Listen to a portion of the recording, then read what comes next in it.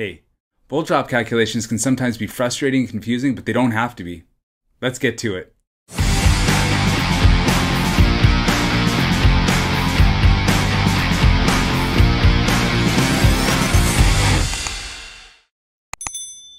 Hey everyone, Chad here from the Electric Academy, continuing on with my series on code calculations. This week we're going to be doing how to calculate a volt drop, so basically how to figure out how far you can run certain conductors. Next week I'm going to be touching on how to size the conductor using the same tables. And if you just want to click up ahead there, you can go to last week's and I talked about wire ampacity. So this week what we're going to be doing is talking about volt drop using the Canadian Electrical Code. So we'll be jumping around into Section 8 and then Appendix D. For those who are following along with the NEC, the National Electrical Code, I'm going to be using the CEC, so a lot of the principles will be the same, but the rules themselves will be completely different because obviously we use different codes. What I would love is if somebody could, in the comments below, put which sections the NEC covers the volt drop calculation in. That would be a big help to me because I'm always loving to learn, and I also know that a lot of you are in the States and not in Canada, so this code stuff does not necessarily apply to you. But again, like I said, a lot of the principles are the same.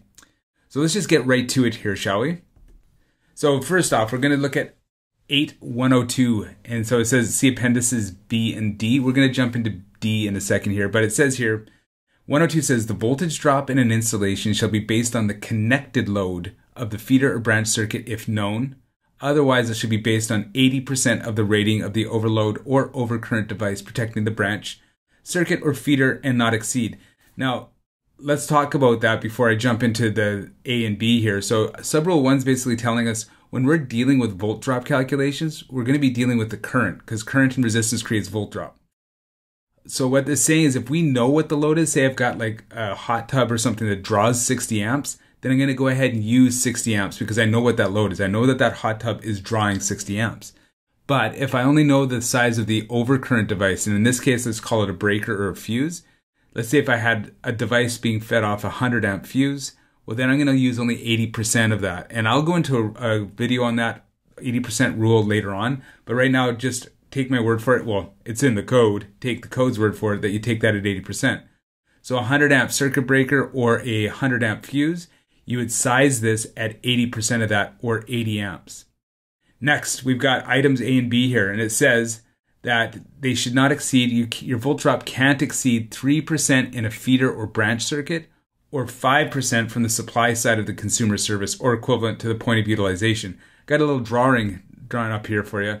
Now, when they talk about the 3%, what they're talking about is from the breaker all the way over to the point of utilization. So that's where the plug would be, or your load, basically. I've just got a picture of a plug there, but you know what I mean. I could have a load, a disco ball, I don't care what you have. But the load is at the point of utilization. That's 3%, which when I'm teaching my classes, I say about 95% of the time, we're using the 3% rule. What the 5% rule is we're not to exceed from the supply side, so where supply makes their, or hydro or whatever the utility makes their connection here, to the point of utilization, that can't exceed 5% from that point to that point. Once in a while that'll come up, but again, for the most part, we're using the 3% rule, which would get us right into here. From this point, which is our breaker, all the way over to our point of utilization, which would be the plug, and again, motor, whatever you want it to be. All right, moving on. What I want to do is I want to take you through the steps in how to figure out these volt drop calculations. Now it said 8.102, which is great because that tells us that we're going to be using either the size of the load or 80% of the overcurrent or overload device protecting it. But then it tells us to go to appendices D, and I'll go through the steps with you. So these are the steps that I always take, and I'll put these steps actually down in the description below so you have access to them.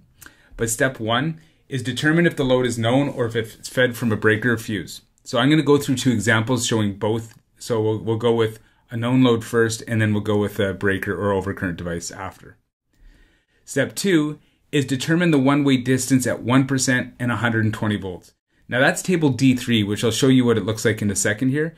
Table D3 gives us a distance for different sizes of loads and different sizes of conductors, but it's only at 1% and only for 120 volts.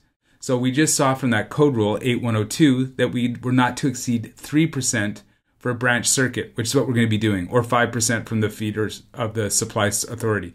But we're going to go with the 3%. So we can't exceed that and 120 volts. Well, not everything's 120. So what we do is we divide that voltage by 120. Step 3, we're going to multiply to allow for the 3% or 5% volt drop. Step 4, we're going to determine the factor for voltage.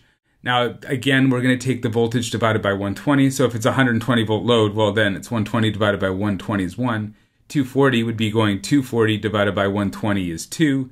If you say on and on, if you use 277, it'd be 277 divided by 120, which gives you 2.31, and so on and so on. Hopefully you're getting the point. Step 5 is we have to determine the capacity of the wire being used, and there's another table that helps us out with that. So what'll be happening here is we'll see that we're putting a certain amount of current on a wire, but that wire is also rated for a certain amount of current. So we're going to determine, are we using the wire to its full capacity? Because if we're not, then we could probably push that wire a little bit further. And then from there, once we determine the capacity, we go to step 6. So we determine the distance correction factor, which again is in that table D3. And I'll show you as we go. So I just want to take us through a couple examples here. So example 1, how far can you run a number 4 R90 copper conductor to feed a load that draws 50 amps at 240 volts? So if we're going through our steps again, is this a known load or is it off a breaker or a fuse? We know it's a known load, so step 1 is 50 amps. So what we're going to do here is 50 amps. This is table D3. So if you go to the appendix D and you find table D3, looks very similar. We're going to run our fingers down over to 50. And then we're using number 4. So we've got the conductor sizes up here. So we're running 50 over to number 4. And we see that we're connecting at 12.5. That's 12.5 meters. So we're determining that we can run 50 amps on a number 4 for 12.5 meters without having a negligible volt drop of more than 1%. Remember, this is only at 1% and 120 volts. So we can add some stuff later as we go. So step 1 is 50 amps. We determined step 2 is 12.5 meters. Our step 3 is because that table is based on 1% and not 3%, we can multiply that by 3. So we're going to go 12.5 times 3 is 37.5 meters. Step 4 is when we start taking into account that voltage. So we've got 37.5 meters. And what we're going to do is multiply that by the voltage factor. So 240 divided by 120 is 2. So 37.5 times 2 equals 75 meters. Now we're going to dive into that distance correction factor. Distance correction factor, what we're going to do is we're going to determine what size our cable is good for. So I'm using table 2 right now out of the CEC. So this example said number 4. So we've got number 4 right here and R90. So we see that R90 number 4 is good up to 95 amps. Okay. So it's good for 95 amps, but we're only putting 50 amps on it. So if I go 50 divided by 95, I end up with 53%. We're only using 53% of the capacity of that wire, which allows us to be able to push a little further than we normally would be able to. How do we determine that? Well, if you turn the page in table D3, you'll see that there's a note number 3, and that gives us this distance correction factor. So what we have here is the rated conductor insulation temperature. So we've got 90 degrees and we had 53% back here. But what we're going to do is there's no 53% column. So the note tells us to go to the next size up. So what we're going to do is go to the 60 degrees. So we're at 90 degrees for the temperature rating of the insulation.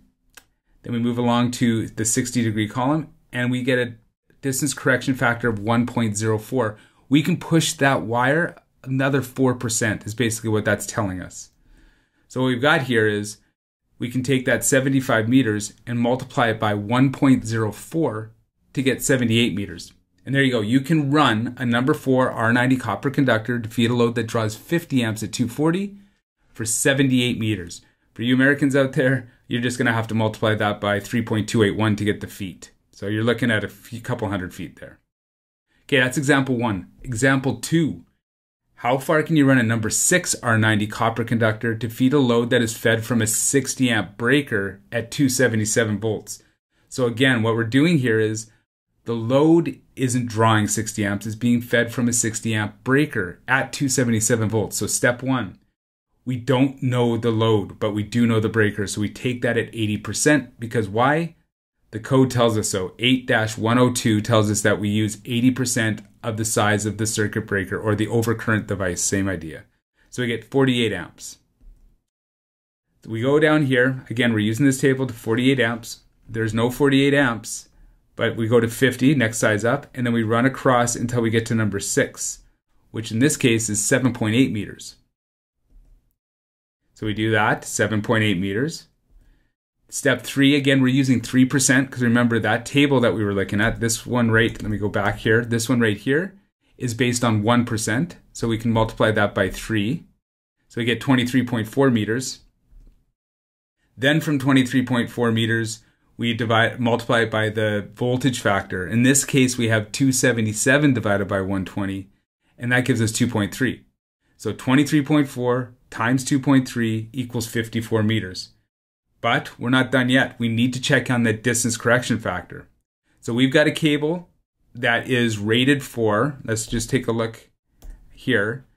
Again, we're in table 2 because we're using copper and we're got more than one. So number 6 is good for 75 amps at the 90-degree column.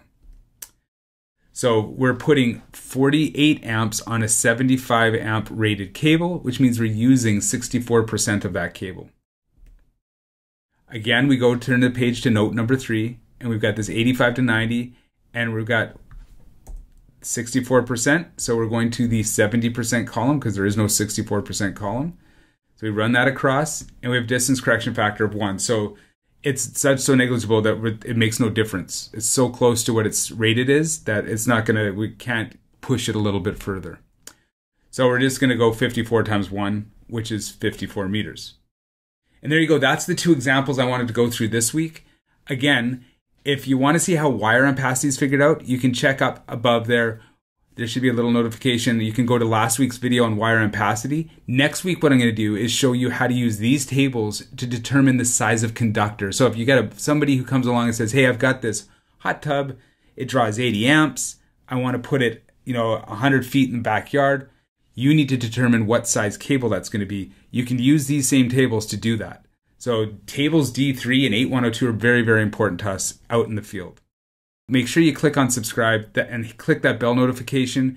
And you can see over there as well, I've got last week's video all queued up for you, ready to click on it. And then I got a recommended video. So just a video that I think is useful, not necessarily mine. Go ahead and check that out.